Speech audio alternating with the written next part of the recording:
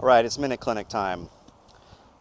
Let's discuss how to flush a 3-wood. Get to some of those par 5s and 2. We're really close to the green. So we got the ball on the ground. A lot of times this can be a little scary, but let's try this move. Come in shallow and hit it solidly. Here we go. So we're setting up. I'm going to take it up to the top. I'm going to push my right elbow into my side on the way down. So we're going to have a shallow club face coming in and hitting the ball right on the inside. Let's give it a go.